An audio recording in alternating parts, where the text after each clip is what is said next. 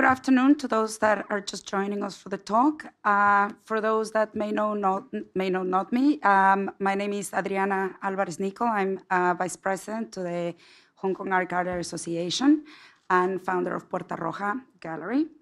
And I'm thrilled to introduce today an panel that basically has not only decades of international experience in terms of curatorial work, museum, and biennales work, but a huge amount of passion for art. Following the very, very colorful comments by Sir David Tang, I would like to start by introducing and extending a very, very warm welcome to Hong Kong to Suhanya Raffel, the new Executive Director of M+.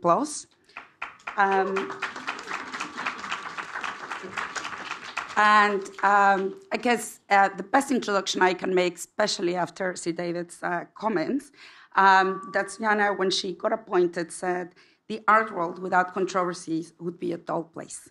Bring it on. So I hope you can respond to some of the comments that he made.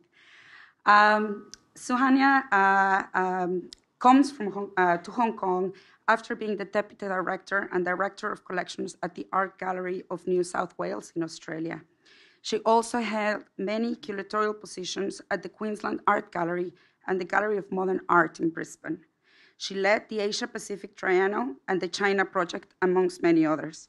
She's also curatorial advisor to the Yokohama Triennial, and she was member of the Asian Art Council of the Guggenheim Museum. I would also like to introduce Yongwoo Lee. He is now Executive Director of the Shanghai Himalayas Museum and President of the International Biennials Association. He was also Founding Director and the President of the Foundation of the One Year Biennale, Professor at the Shanghai University and also at Tokyo University of Art.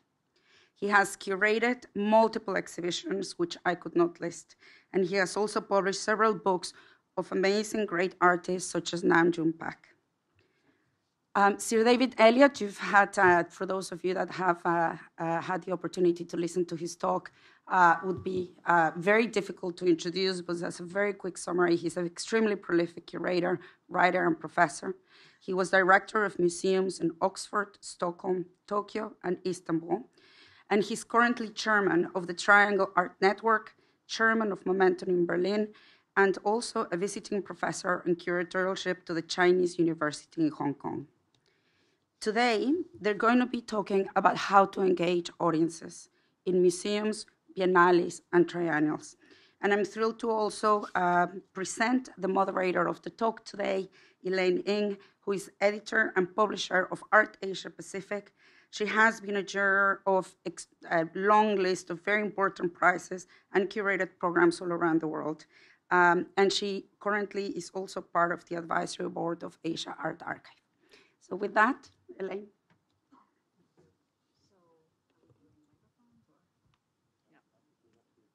Hello? Okay. So first, I'd like to thank Hong Kong Art Week for inviting me to moderate today's panel with our distinguished panelists, David Eliott, Lee Yongwoo, and Suhanya Raffel. We'll be talking about building and engaging audiences in museums as well as art festivals, including biennials and triennials. I believe that this conversation could also apply to building and engaging audiences for commercial galleries, as well as art in general here in Hong Kong, a relatively fledgling art scene. We'll be looking at strategies for engaging audiences across a range of institutions, as well as from different geographical contexts, and how these differ and overlap. For public art institutions, small, medium, or large, audience engagement is a top priority, especially if funded with taxpayer money. To clinch any kind of significant corporate sponsorship for an arts organization or an art event, sponsors rarely give for altruistic reasons, but rather as brand building exercises. Invariably, this means broadening audiences to ensure there are hundreds of thousands of people looking consciously or subconsciously at their logos. To some curators, building audiences can elicit eye-rolling or even a mild sense of dread. Imagine, just where are we going to hang the green Starbucks lady in our Greek and Roman galleries? I don't know. Do you know, Suhanya?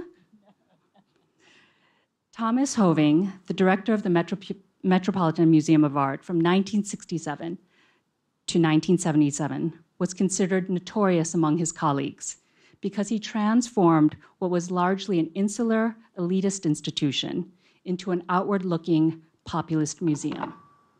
He initiated museum practices that today are considered normal, including draping banners along the museum facade that advertise the current exhibitions, and organizing summer blockbuster shows, including the first US exhibition of the Egyptian treasures from the tomb of King Tut. While Hoving transformed the museum as we know it by drawing millions from across New York City, the US, and around the world to the Met, he had plenty of detractors and critics. Today, institutions around the world are often under fire by artists, curators, art critics, and other serious art world figures.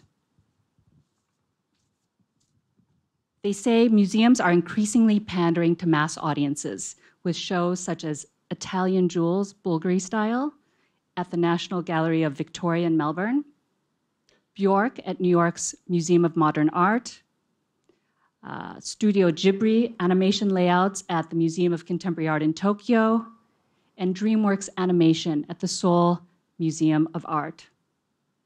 Some would ask, how low can the bottom line sink to?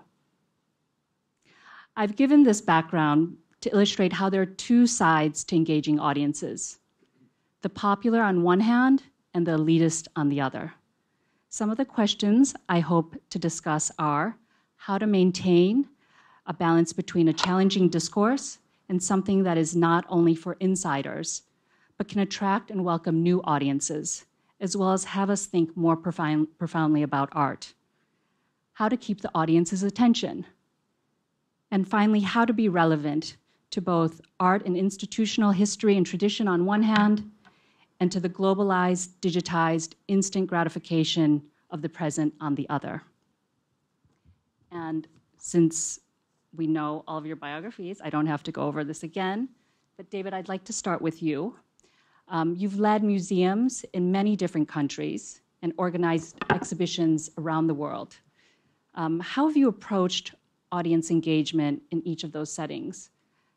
Is it always a kind of one-size-fits-all approach, or do you adapt and engage with the audience based on the context? Well, I think there's two things we're talking about. One is the audience, and then the other is what you show to the audience. Now, what I show to the audience isn't the same thing in Tokyo as it would be in Stockholm or Oxford, for instance. And Oxford and Stockholm are quite different too. It's I don't believe there is the exhibition of good art to be found like some sort of holy grail, and you just parachute it down, into Phnom Penh or somewhere, and the natives will bow and wonder at it. No, I don't think that's true at all. But that's for me about context, cultural context, and it's about also architectural context, buildings. And also privileging the artists who are living around you. I mean, they should get the first look in. So it means a process of learning on behalf of the curator, which is normal. Curators who don't learn are lousy curators. And they should be always getting bigger, their knowledge. But I don't think audiences essentially are different. Once you allow for the difference of contents, they're human beings. And if you talk to them in a tone of voice that isn't condescending, which isn't arrogant, you talk to them in a way that is actually saying, look, I think this is good, and I'd like to share it with you. I think that's attractive. And I don't think people who are not interested in art, I'm not particularly interested in them. I mean, that if I know that they can come to exhibitions for many different reasons. I won't kick them out. But I think one's talking to people who have a concern for art. It's an art museum, art exhibitions, and it's made for them. And it's actually showing that the art is intelligent and well done, it's good art, and I have the same expectations of the audience. And there are plenty of people out there. They might not have specialist knowledge, but they can respond to that because it's not excluding them. It's an open way of communicating. Can I just add that we probably need to also realize that there are many kinds of audiences when we talk about audiences, and that museum practice has changed vastly over, well, when I think about the Art Gallery of New South Wales, when it was established almost 140 plus years ago, that was where I was last, a museum then, and you can look at the architecture, a museum was a keeper. It was holding things in, and people are expecting much more from museums now as well, equally.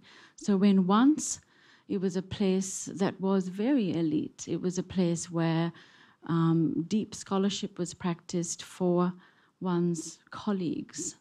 And that's not saying that's bad. I think that's a very, very good thing to do. But the contemporary museum has a very different place in a society. And how that's communicated is what we're also practicing. So we're looking at different kinds of audiences, young audiences, older audiences, audiences that are deeply engaged, audiences that come for entertainment, David. I caught your lecture. And they come for a leisure experience that has learning as part of it. So you have multiple audiences that are expecting very different kinds of experiences within the art museum. And so the art museum has in fact become a very complex, quite sophisticated in the way it engages in the exercise of communicating art.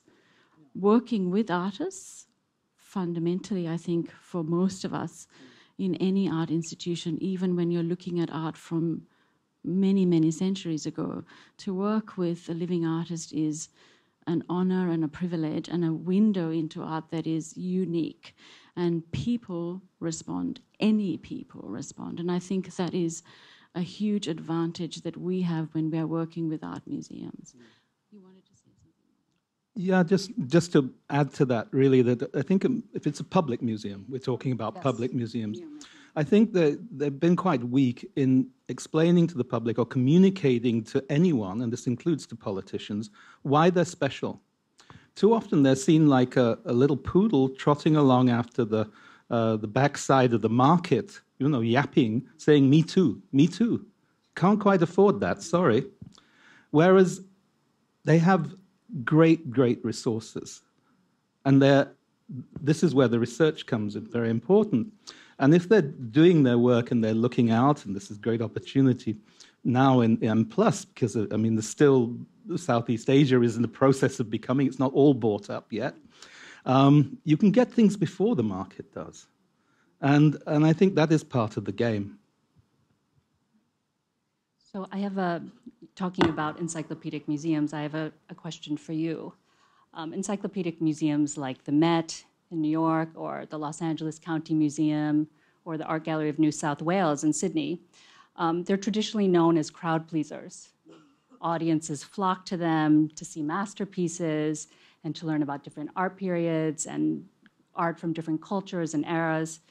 In the last couple of years, all-encompassing museums such as the Met and LACMA have been making a really strong push for contemporary exhibitions and developing their contemporary art departments and collections. I want to know what was the motivation behind the Sydney project for the Art Gallery of New South Wales. Do you see general audiences shifting their focus towards contemporary art, or is this a reflection of the fact that contemporary is, now moving back in time, as it were, and a much larger part of the art consciousness of today? So for those of you who might not realize, the Art Gallery of New South Wales in Sydney, one of the oldest art institutions for the country, is currently undergoing a project of expansion, doubling its space. And in a very local context, Brisbane in Queensland, where I used to work prior to going to Sydney, did that very project. It doubled its space and has what's called the Gallery of Modern Art. The National Gallery in Victoria in Melbourne did the same, as did Canberra. So Sydney has a very wonderful museum with a beautiful collection, deep collection, but a very small space, half the size of all the others in Australia. And as we were saying earlier, museums are competitive institutions in the world now. And the desire to bring exhibitions to its local audiences is extremely important. It's one of the key drivers of what museums do. And as David was saying, it's very conscious of what hasn't been seen in a place, wanting to bring that to that place, working with your colleagues internationally. So one of the key drivers for Sydney was to have a space that could do that. The Art Gallery of New South Wales, because it has been growing its collection, and it's a wonderful, broad collection from historical Asian art, Victorian paintings, a very significant collection of Australian art from colonial times all the way through, needs to give space to those collections. Collections are the long, slow release of who we are into the future. It really matters what collections do. And I and my colleagues at the Art Gallery of New South Wales hate to take down the collection to make space for the big temporary exhibition. And that was what was happening in Sydney. And we felt that that was an immense compromise for the people of New South Wales who owned that collection, that collection needed to be seen all the time, and we needed to have space to be able to show exhibitions from all over the world, from all time. So it wasn't particularly driven by a contemporary agenda, even though contemporary art is very much a part of the Art Gallery of New South Wales collections, and it's a contemporary international and national collection. So that was what was driving that agenda in Some people Sydney. have said that the Met is shifting to draw new audiences in the contemporary audience. Yeah, but we were talking about this earlier, that contemporary art, why is contemporary art so popular? I think it's very popular because it speaks immediately to us. We are in our time. And that's why people are able to recognize it. They find it much harder to read, a Victorian painting, one of those sad pictures that comes out of the UK, or a Himalayan bronze, which had a very different purpose when it was made in the 5th century. So it needs much more work for people to understand and begin to engage with work from another time. So contemporary art, there's a sort of wink of recognition, even if one doesn't necessarily always know what that's about.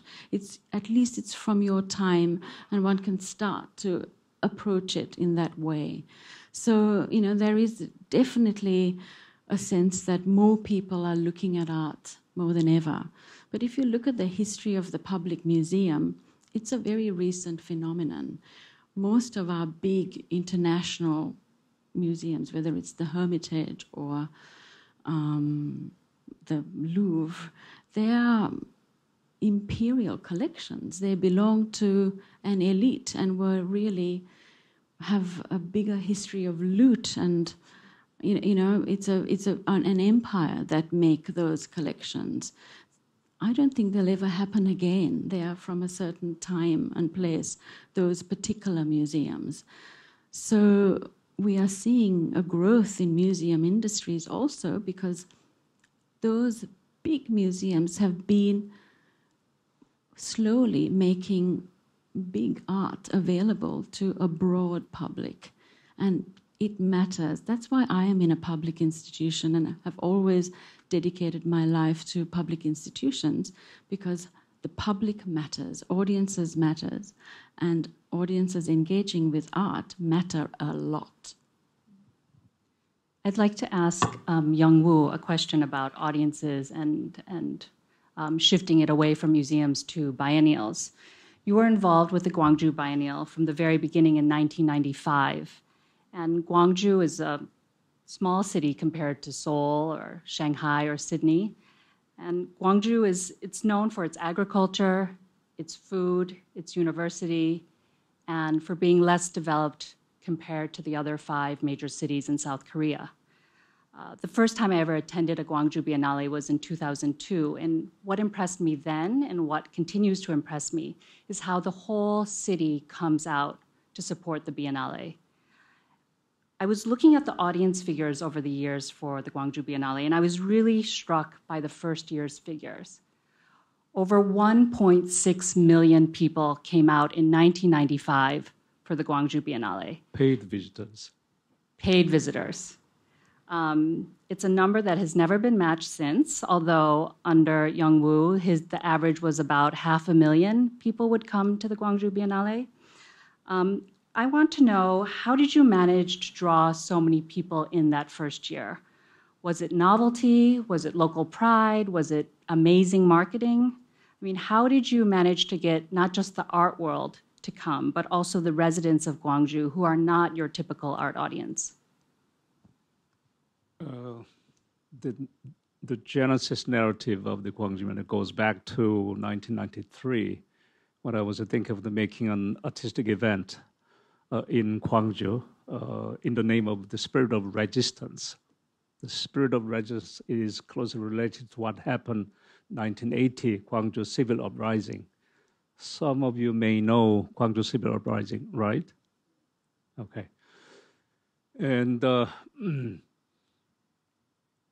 the making of Biennale was not a first goal, but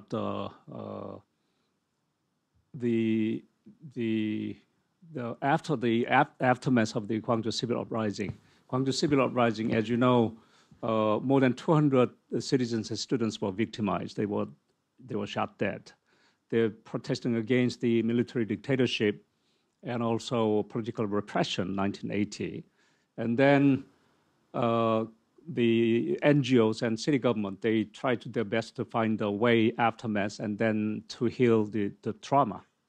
And then I'm not from Gwangju, but I was on the front line of that civil uprising in 1980. So we're thinking of making an artistic event. Art, we were very genuine. We hoped art would be able to heal this kind of wounded heart. And then 1994, we announced official founding with the Gwangju Biennale. And 1995 in September, we opened the first edition of the Gwangju Biennale. And then from the first day, the opening day, we were really amazed at the large number of the audience. The first day, 35,000 people came. 35, not 3,500. So there was no viewing environment at all. So they were just moving in a group inside the exhibition hall, and then 20 pieces of contemporary art pieces have been damaged by them.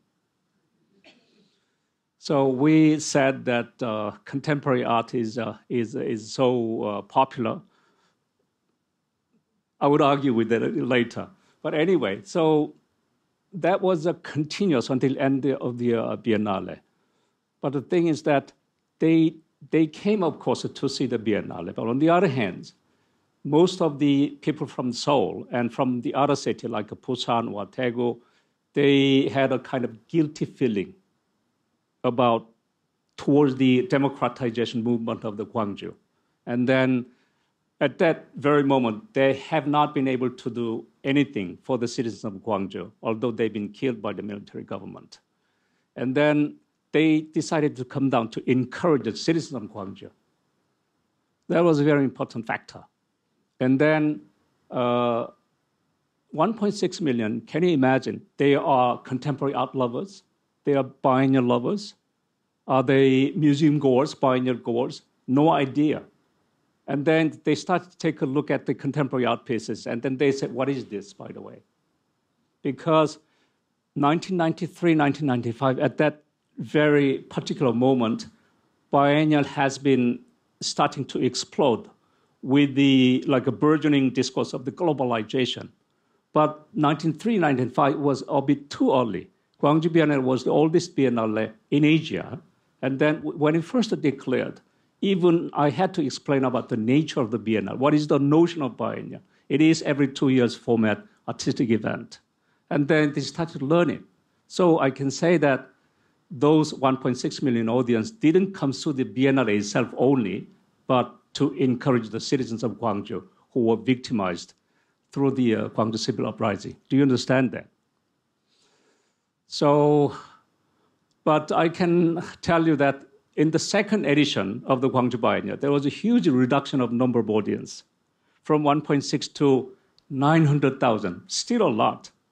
But, and then they found that, in a way, Biennale is very boring contemporary art exhibition. But they still came. But they still came, of course. So we did all kind of the audience examination. I mean, we did a poll. We questioned 1,000 audience, asking about how they received the Biennale, how was the contemporary art for them, because they were the general public. And then if they really enjoyed the contemporary art, or they enjoyed the context of the Biennale, which was the theme of the biennial was Beyond the Borders. And then the answer was contemporary art is not interesting, it's very boring. And then, of course, they understood there's something going on. As one of the collateral event, I curated a show on Picasso because we brought 28 Guernica studies drawing. And then that room was really packed with the audience. And I was showing Maurizio Cattelan, for instance, and then that room was totally empty. Maurizio Cattelan, the Italian artist living in New York now. So he's so popular artist now, but 21 years ago, Maurizio, who was presenting in a very big room, he presented the dead pigeon at a very corner of the big room. And then on the second day, one of the cleaner, you got that already. It disappeared, of course.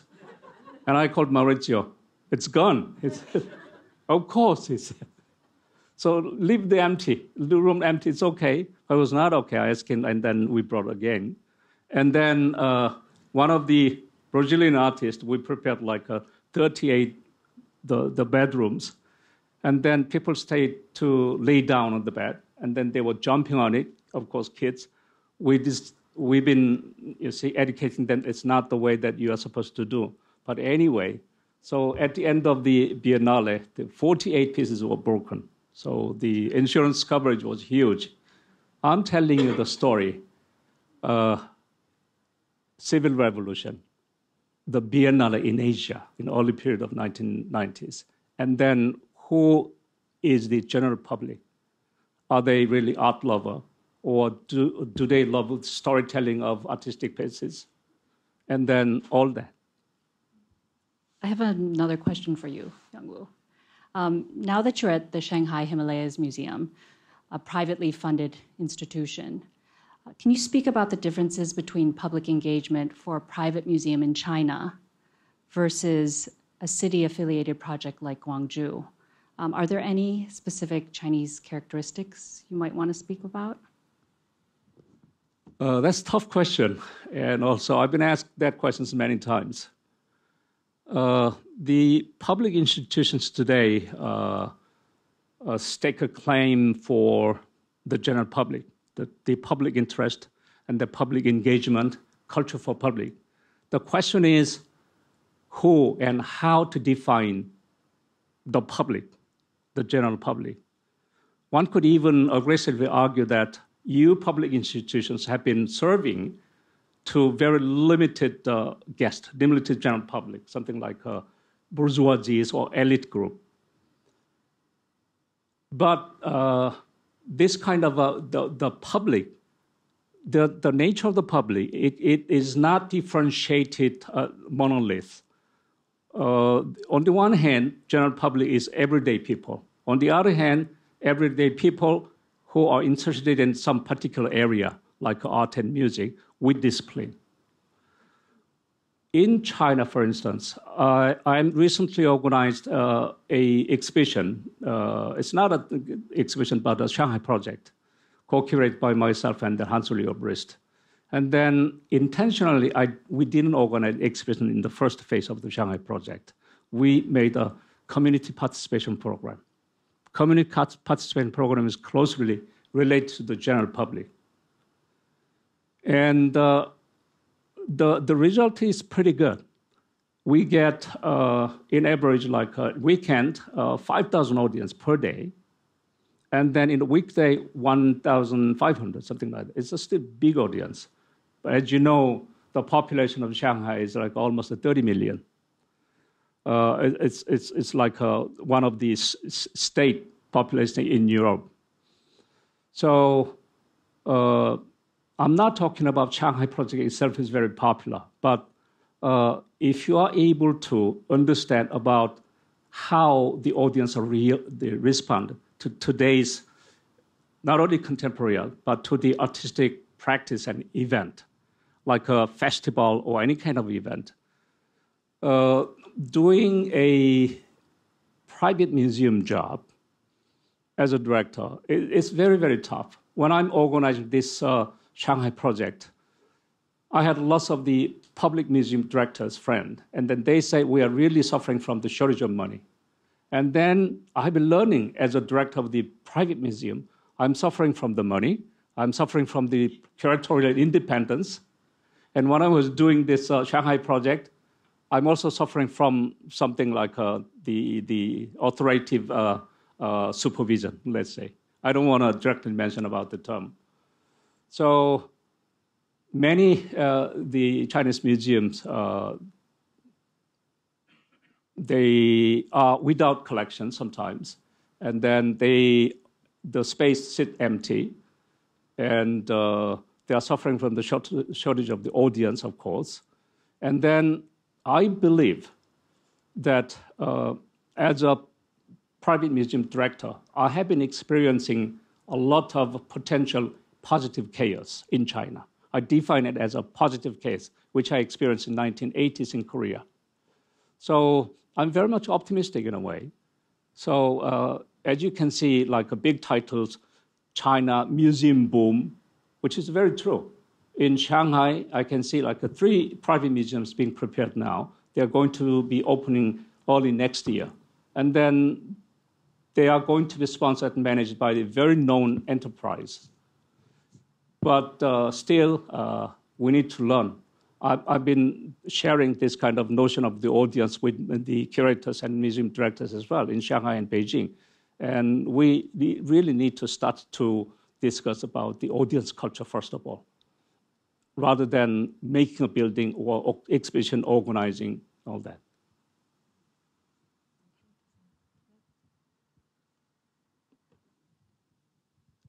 Yeah, I think the problem talking about audiences, it's very easy to fall into the language of marketing. And I mean, the equation that you started off with, that you have the museum, you have its corporate supporters and sponsors, and to get the sponsorship, you have to get large audiences. This is a nightmare. You're like a hamster in a wheel as soon as you're in that, because you've lost all autonomy and a certain amount of volition. So then you have to give them what they want. Well, if you're dealing with contemporary art, they don't know what they want, because it's in the process of becoming. They may think they want any contemporary art. Maybe they do in case of Guangzhou, maybe they did. Or maybe they really wanted to show their solidarity in a political way. That's admirable. Then they learn something that way. But it's a bit of a nightmare. I just like to go on just to talk about the Universal Museum. I agree with you totally that their age is over. They're the age of from the dark side of the Enlightenment, because they were created by Enlightenment rulers mostly, and the stuff was stolen from other places. And say the Met, I mean,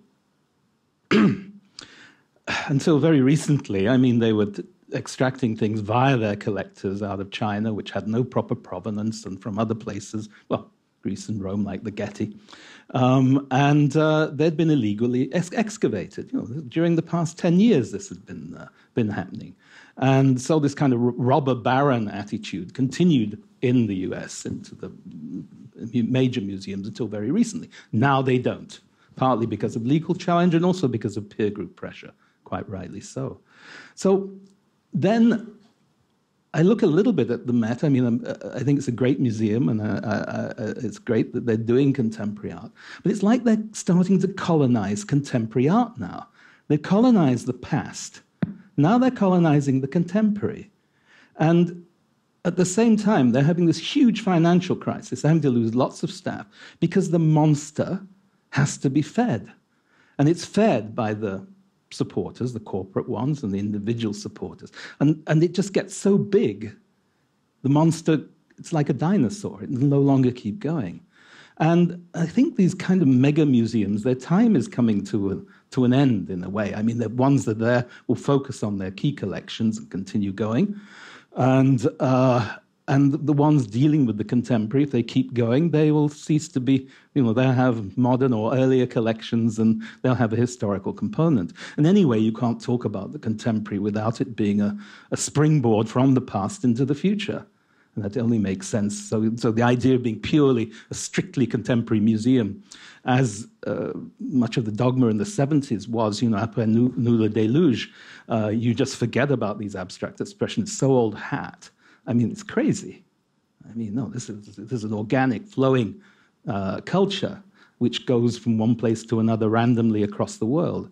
And it's this kind of museum that has that elegance and that swiftness, that knowledge, ability to move, will be interesting. We're not quite there yet. I want to tap your years of experience with a question about, you know, experiencing the public funding cuts in the 1980s under Margaret Thatcher. You were running a museum at that time. Yeah. And then you witnessed the subsequent growth of the art celebrity and the art market. Can you talk about how to engage an audience with a general awareness about art, perhaps sparked by the ludicrous prices fetched at art auctions, art fairs, galleries that grab all the headlines, and an audience that increasingly looks at art as a commodity? Well, I never do. It's not a commodity to me, and I'm not actually interested in it as a commodity. I'm not very interested in the art market either, other than when I have had to engage with it. And I'm the last person to ask that question to, really, because of my complete lack of interest in it. The market's a mechanism. It's not a brain. It has no brain. It has no morality. It'll merely sell you at a spot price what someone is prepared to pay for a certain thing. And that's it. There's no more. It doesn't mean it's any good. Lots of crap things reach high prices. And sometimes, of course, the market and a more measured evaluation of quality happen to overlap because a lot of collectors are very smart and they study the form very well and they've got good taste. But so should museums. I mean, for instance, when I've gone to London, and I remember having conversations with taxi drivers who read the Evening Standard, and they'd say, oh, you know, I'd say, take me to the Frieze Art Fair or the Tate, and they said, oh, yeah, you know, can you believe how much people pay for this crap? You know, so they know about art, but it's through a certain kind of lens. This is the thing of when we say that more and more people are interested in contemporary art. Maybe they're interested in that way because they're impressed and maybe appalled by the fact it costs so much money. I mean, I think if you look at the demography still of people who go to art museums and get a lot out of it, and in spite of very active education programs, which are very necessary, which bring in kids, young people from many, many different backgrounds, in spite of that, it's still for a very relatively small part of the population. And I think this is the world we live in, and we need to be aware of it. There's no room for complacency.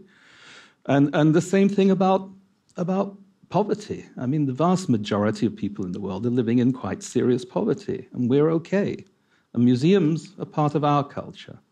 And how do we make it part of a broader culture? And that is not the museums, but that's a more general social and political issue that needs to be fixed. But the museums perhaps, and artists perhaps, have a perspective which they can give into that. Just a small aside, really, in terms of that sense of how some artists have responded to market as well in the contemporary world. Many artists have resisted that by moving their practice directly into the museum and making it a performance-based practice as well. Without objects. Just, there are strategies that are constantly being invented by artists that test all kinds of agendas that include market, but also museum. So, Suhanya, yesterday we were talking about the National Palace Museum and how in it's Taiwan. kind of flooded by audiences and visitors. And as a curator and a museum director, I want to know if you believe that a bigger audience is a better audience for an institution. I think it's what an institution does with audiences, because it is a two-way street. It's not a passive thing where a museum just sits and audiences come. It is a dynamic relationship that requires work on both sides, and it is an exchange always. And in many situations, it's a three-way exchange. It's not just museum audience, it's museum art audience, because museum is also a platform and a framework. And a lot of work now is being done by curators to understand that it's not a museum is not a void space. It's full of meaning, and there are different ways to construct that meaning. And the most interesting curators are structuring those experiences in challenging, sensational experiences as well. They can be sensoriums of how the work communicates, or extremely arid and tough, So you get a whole range of museum workers working to think about how an artist made a work at a particular time and place, but also going back to history, going forward into the contemporary. It's a constructed space, very much so. And you get audiences starting to learn about it. Before I was at the Art Gallery of New South Wales, I spent 20 years at the Queensland Art Gallery working on the Asia-Pacific Triennial. And I watched from a space that had 30,000 people at that first Triennial in 93, very small audience, grow to being up to 1 million. And what the learning that Queensland Art Gallery, that experience, the learning from that experience was the vast majority of people coming to that exhibition are local, and they had learned to come many times because you needed to experience it many times before you could understand and have a rich experience. And that took 20 years of museum work with audience, the audience working with the museum to achieve. A really important thing to say is good things take time. I wanted to ask whether with the Guangzhou Biennale, as you were doing your audience research, whether over the space of time you found that the audience became an educated one, the general audience. It was interesting.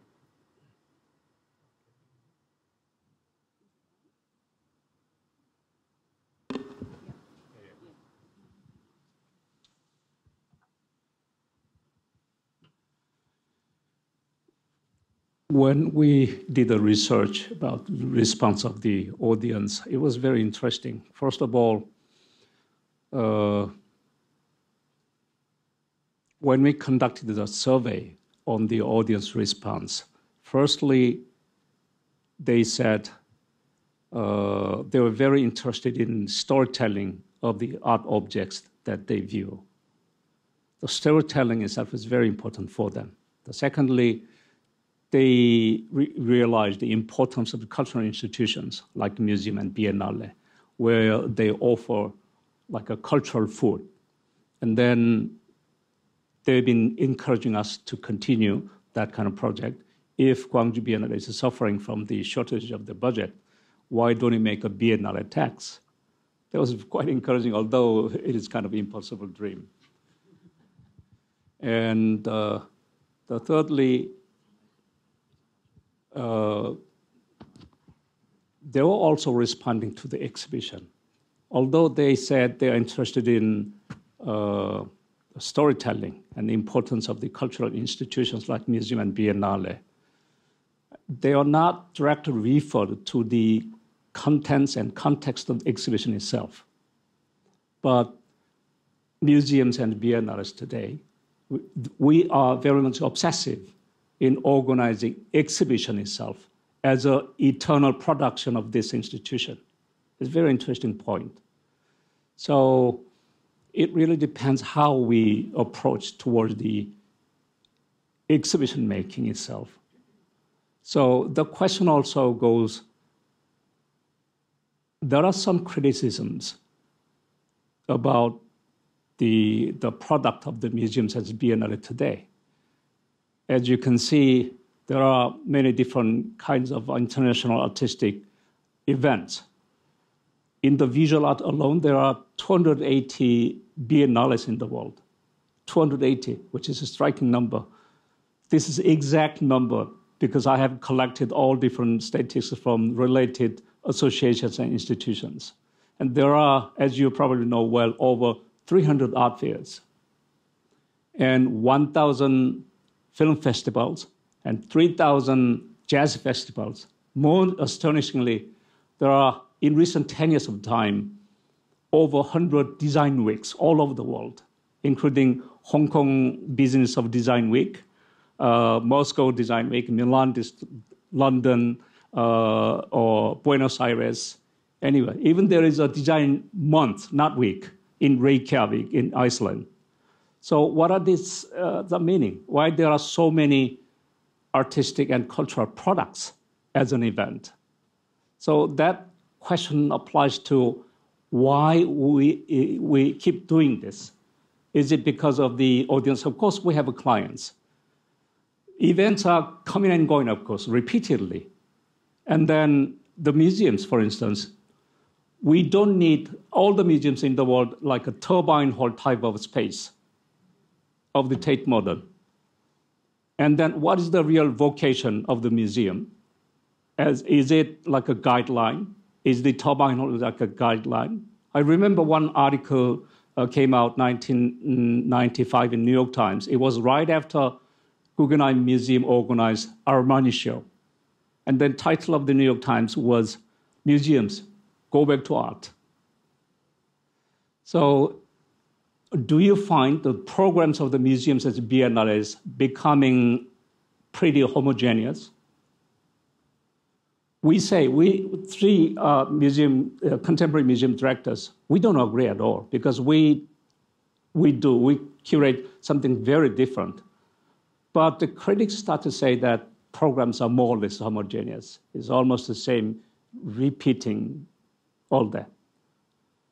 So where is the real marginal line of the aesthetic sentimentalism, let's say?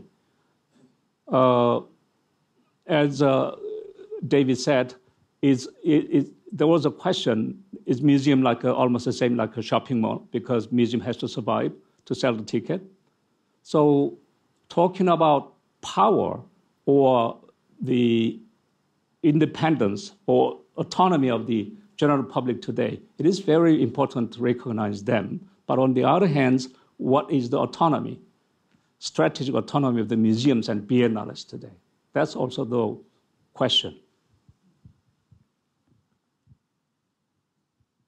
Just wanted to add that museums are also part of the real world, and we are buffeted, as we all know, by the conditions of a place and a time. So it doesn't sit outside that. So it reflects the pushes and pulls of a time and place. So how much time do we have? Is that it? Or do you have time for questions? Okay. So any questions from the audience?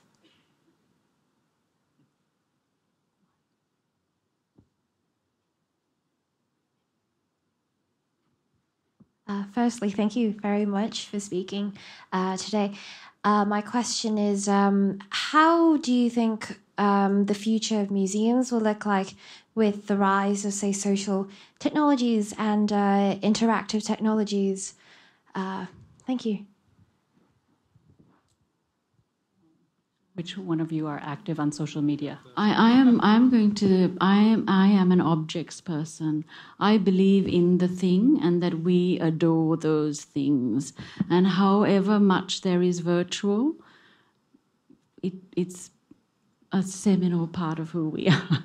We will go back to the object. So. No, I agree with that. Social media, digital technology, they're a tool. And they can help you present things much more clearly and better, and get close-ups and things like that. But it doesn't replace the thing itself. And, yep, okay.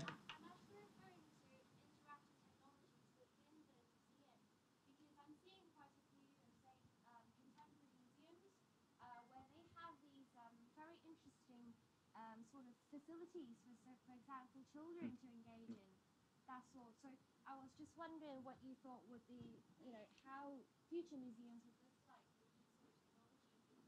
like. Okay, interactive technologies in museums and which children and others can involve themselves in, and how that will be used by museums. In fact, has been. Do you want to say something about Brisbane? Yes, it's with technology. I just want to reflect on my own children. They could type words on a computer before they could write words with their hands. And it was a shock to see that happen. So there's something about technology, especially with youth, that there is something about that channel that they can plug into it. I think probably from that generation that is a Luddite when it comes to technology. I struggle with it. I use it a lot. I understand that it's utterly necessary, but I still struggle with it. But at the same time, there is a lot of innovation that takes place, and artists using those technologies to make work as well. And as museums, you have to engage with that. Like I said, artists always test in whatever way, and if you're a museum open to that, and one hopes to be, you are curious. Any other questions? I think it's also very useful for learning interactive technologies. It's a very efficient way of learning particular things and facts, and how to put facts together, and strange links you can make yourself. So you can then begin to create networks of knowledge yourself. And that's incredibly useful.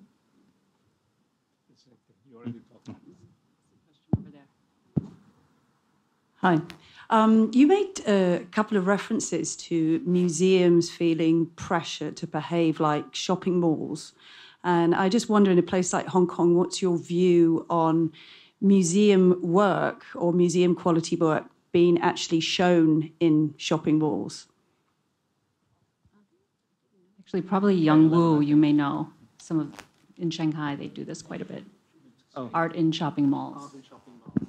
So saying that museums are like shopping malls, but actually here in Hong Kong and Shanghai, some shopping malls are showing art.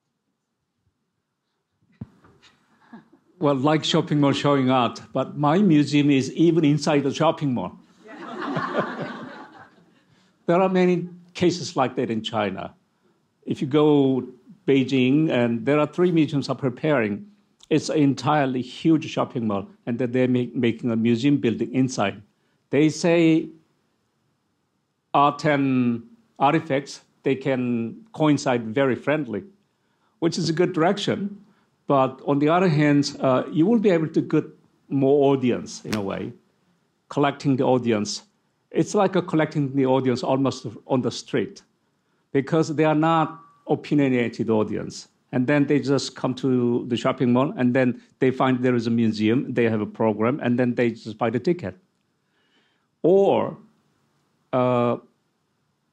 when this year we have done one of the popular show, Dunhuang. Most of the Chinese people, they understand the historical importance of the Dunhuang cave painting. And then we have not moved all the mountains from Dunhuang, but one of the most frequent questions from the audience was that why these cave paintings are unreal. So I said, we cannot move the mountain to Shanghai from Dunhuang, and then those kind of huge gap between understanding about artifacts, understanding about real, unreal, and then way of presenting artworks in the space of the museum. And we started to teach. But on the other hand, there is also disadvantage because the museum is for them reminiscent a kind of a shopping mall space. And then a lot of noise. And then too many people around. And then the museum is one of the most empty places compared to the other shopping mall and the shops. So it is kind of a struggling moment for us. And then we're thinking of even moving out to another place from the shopping mall. But it's going to be quite challenging for us to really move out. Because in Chinese system, in a way, as you know, there is no any clear differences or clear cut between the publicness and then the private museum thing or private understanding, let's say. So sometimes a museum looks like a gallery and gallery looks like a museum. And then there is even gallery museum. Name itself is gallery museum. So it's going to take time. So I can tell you. Some museums are selling art. Exactly, right. So I can tell you that we'll be struggling for a while, but we'll get better. Dunhuang's an interesting example because if you go there, an awful lot of the caves are closed and you can't get up close to the paintings, whereas I think what you showed, you could get close-ups, you can get in places you can't go if you go there. So you don't get a real experience, you get a virtual experience, but actually the knowledge, and you get perhaps more knowledge out of it than by confronting the actual things. And this is becoming more and more a common problem with antiquities and very old things, like Lascaux caves. I'm not sure if you can go in them again, but they stopped people going in because just they got too sweaty, there was green stuff growing on them. So now people can't go into them. And yeah, do you want to? No, I just wanted to say at the Archive of New South Wales, we recently had an exhibition of Tang dynasty work, and one of the exhibits was a recreation of one of the Dunhuang caves that had been completely recreated as a virtual space. And it was one of those caves that have been closed, and it was a conservation project that took place with the University of New South Wales and this new digital technology to record in very, very high definition a cave that is now locked. Any other questions before? Oh. So I had a question for Suhanya. So you said that your gallery in South Wales is undergoing an expansion project to double in size. And I've also noticed that a lot of other museums and galleries around the world are doing similar projects, like the Philadelphia Museum of Art, the Hong Kong Museum of Art, the Whitney Museum just opened a new location, and the MoMA PS1. So I'm just wondering if there's a trend amongst galleries and museums to kind of rebuild, restructure, and rebrand. What does that mean for the competition amongst museums in the future? Most museum expansions are driven by collections needing to be shown, because this repository, and some collections are deep and big, are just sitting in storage, and it's there is this feeling that more of those works need to be seen. So a lot of museum expansions are being driven by that, but it's complex. You can see some museum expansions are being driven by major gifts coming in, and we've seen it with the Broad. Maybe good, maybe not. Well, also in UEA, in United Arab Emirates, there's Abu Dhabi, where they're on Happiness Island, Sadayat Island, they're building museums like there's no tomorrow. So they finished the Abu Dhabi Louvre. They're going to start, they say, on the Guggenheim next, the Abu Dhabi Guggenheim. And Noah Foster has built the National Museum, which the British Museum is advertising on them. Now, this is true. There's not enough room for the collections in the home base, so they want to earn money by renting them out to elsewhere. There's also a political will to it, because we sell a lot of arms and other things. The West, I'm talking about Western Europe, to the UEA, and keeps things sweet. But I think there's a reason why there aren't museums in the middle of deserts, generally speaking. And there's not many people live there, and it's very hot, and its air conditioning is very difficult, and all of that. So it is with a great sense of hubris. It's like Ozymandias in reverse. In the poem Ozymandias, someone comes across this broken down statue from centuries before and looks at this hubris. Here we have things being built, which actually these cultural monuments, out of the sand. But maybe they'll be as mystical and strange as Ozymandias. It's not only Abu Dhabi, the Louvre, or National Museum or British Museum. The franchising, global franchising business of the major museums in the world is one of the phenomena today. So if you go to Shenzhen, there's a Victorian Albert Museum is going to build. And also in Pudong, Suhanya district, there's going to be a Saint Pompidou branch. And then if you go to the Changsha in China, there's going to be another, the project of one European museum designed by Zaha Hadid, and also a very known, globally known Biennale is franchising to one of the city in China, something like that. So that is a real questionable question. It's a transfer of capital. As the governments of these places cut back money for the museums, they're then put under pressure to find money elsewhere, so they start tarting the collections around to other places, and this is what happens. But that's not going to solve the basic question that the home government is not providing enough cash to run these museums in their current form at the moment. And maybe Abu Dhabi will hold out for quite a while until we get renewable energy, and then the oil money will dry up, and then what happens? But it's probably sooner than we think. Anyway, thank you all for joining us. I think we've exchanged some interesting ideas about audience building, and on that note, I hope you're all completely engaged with Hong Kong Art Week and go out to see all the shows taking place across the city. Katie, do you have any final words?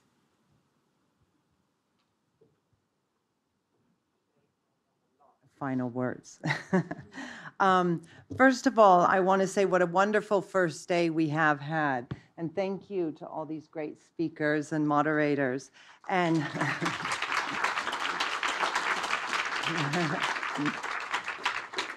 and thank you, Sir David, as well. And many thanks also to Asia Society for this wonderful venue. And, it's very impressive to see the roster of speakers that we have during these 2 days. And I must say, it is very gratifying that the Hong Kong Art Gallery Association in just 5 years is making such an impact in Hong Kong and the region. We can stand proud that our efforts are noticed. There are over 100 art events at galleries this week, and it's really stepped up many bars, and the influence we are able to spread for the arts in the region is growing. But what does that mean? In closing, I would like to get back to the point of the day. Why does art matter? the theme of these 2 days of talks, and each of our speakers today spoke about how art matters. It seems like a juvenile question, but yes, we still need to question it. However a thriving city Hong Kong is, we put it to question for our youth who for the most part have been steered away from the arts. Yet within their hearts is a yearning to step away from the challenge of earning a living and turn to reach deep into their souls to create, to discover, to be curious, and through which to thrive and even make a living. The prick of the heart, the passion to fight, the desire to resist, or just simply to make something for everyone. These are the moments that curiosity and imagination drives creation.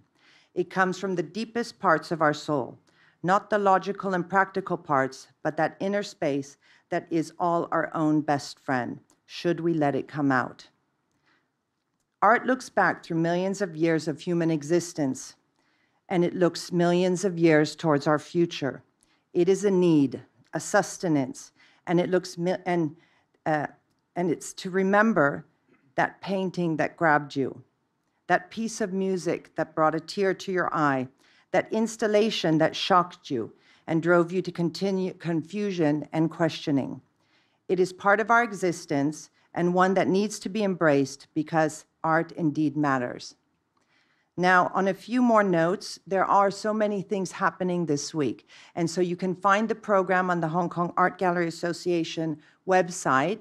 And there are talks and book launches and something very important, which is the gallery walk for charity. It is our way to give back. It is our first fundraising event. We are starting a fund to help Hong Kong artists pursue artist residency abroad programs. And as well for art education, and as well to help those below the poverty line through the Society of Community Organization, SOCO. So please buy a ticket. Thank you.